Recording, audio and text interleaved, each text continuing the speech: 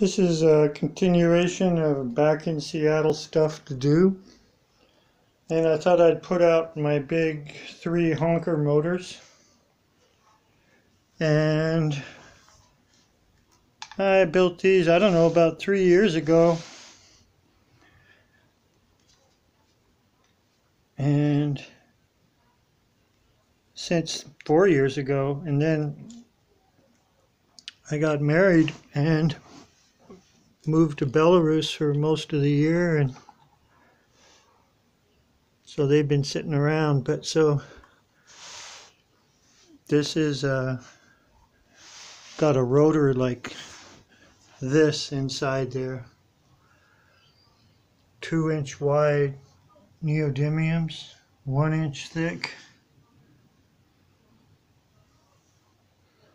These rotors are plastic. They aren't wood. They're made of layered starboard. Anyways, so I have 2 of these, kind of the same, and it has 4 coils on this side and 4 coils on this side. And I started to do this 1-inch, 1 1/4 inch thick layered plywood as a stator, and now you can really glue in coils really good, and they aren't going to be popping out or anything. And it's pretty strong. And so I have 4 on each side, and this has the principle of north-south, north-south, 4 magnets in the middle, and when the coils fire, they're going to both push and pull at the same time on both sides of the magnet. And this one's the same thing.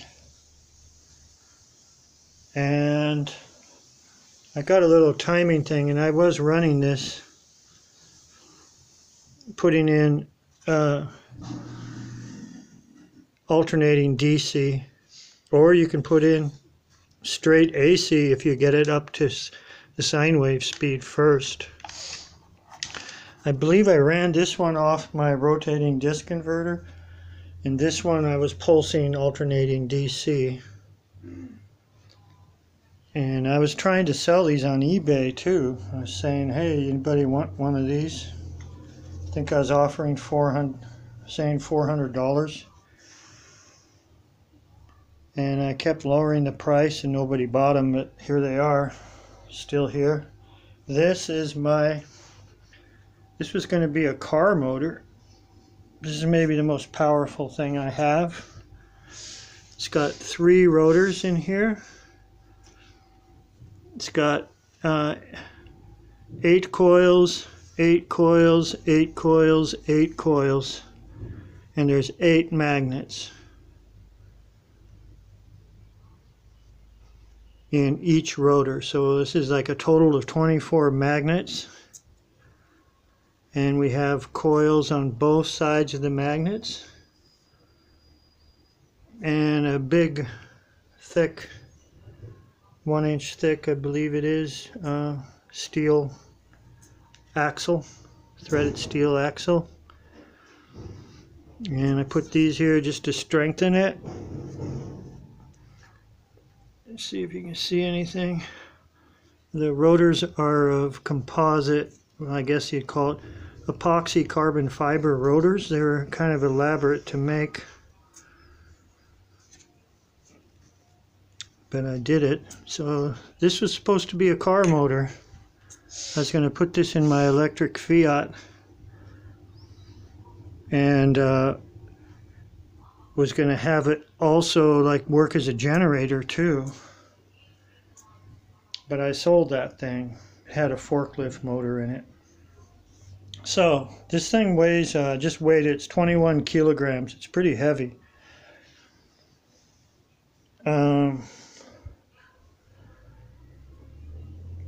So there's these, and there's that rotor I showed you that I was working on, 28 magnets, and 28 magnet positions, 56 magnets total. I made a little timing wheel for my Romero UK variant motor generator. I have little timing magnets out on the rim here. That's how I was running it before, but I didn't really like that too much. I like it in a little timing disc, and then I can move the timing real slightly where the Hall effect goes as it's running, because usually when you start it up and it's going slow, there's one timing that's good, and then when you have it under load, there's another timing that's good, and then if you want it full speed, there's another timing that's good. So I like to have the timing adjustable as it's going. So got my oscilloscope, hurrah, BK analog type, works pretty good. And I plan on suspending this rotor in the air with magnetic bearings, and this is going to be the axle I'm going to have, and there'll be probably steel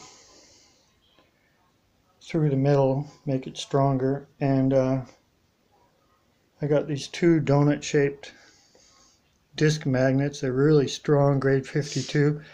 I have two of them here. I'm going to put two of them over on the other end too, and then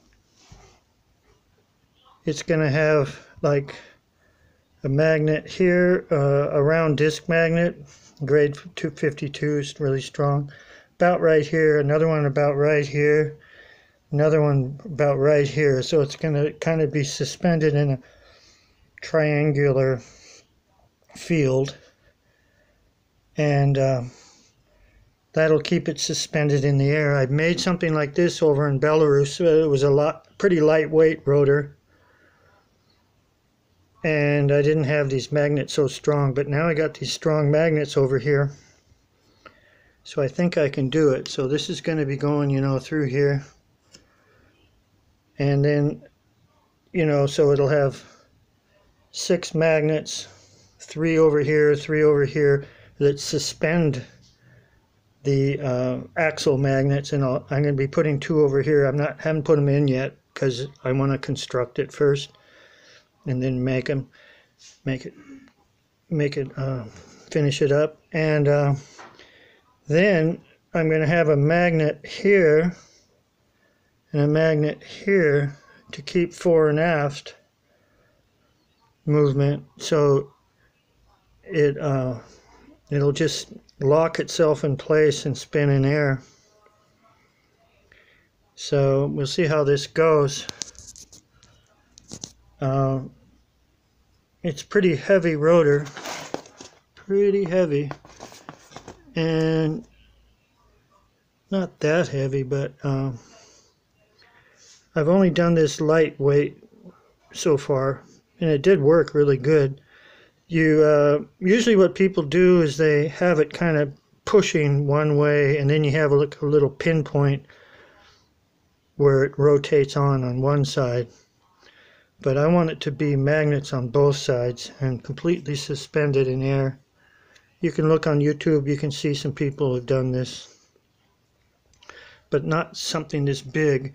If worse comes to worse, I'll have a vertical shaft to this and suspend it in air like this. But I want to do it horizontal shaft like this.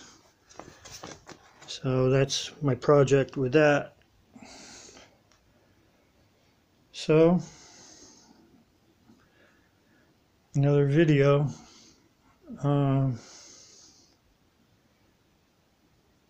Okay, thanks for watching.